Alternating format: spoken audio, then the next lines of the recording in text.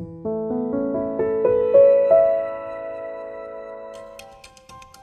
this tutorial, we will present how to change the rotor shoe and shim the Dura 65 pump.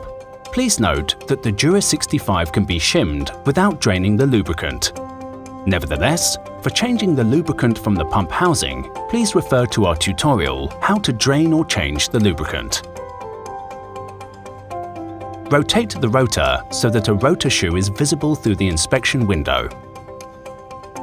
Remove the inspection window and gasket. Leave the bolts on the inspection window for reassembly. Loosen the shoe bolt, then remove the existing shims. Loosen the shoe bolt completely and remove the rotor shoe. Position in place the new Dura 65 rotor shoe. Please note that the correct position is when 65 is facing you. Replace with correct number of shims for the required pressure. Please refer to the Dura 65 manual, Appendix A. Tighten the shoe bolt with the correct torque. For torque values, please refer to the Dura 65 manual, Appendix A. Repeat the steps to complete assembly for the other rotor shoe.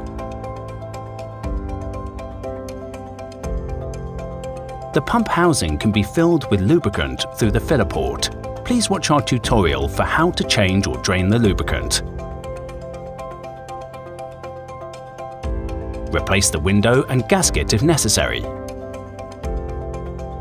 Fit M8 socket head cap screws with washers into the window. The window is threaded to make bolts and counterboard on the back face. Mount the gasket onto the bolts. Mount the window unit with the bolts and gasket over the front cover. Nip the bolts down in sequence. Ensure that the bolts are not over-tightened.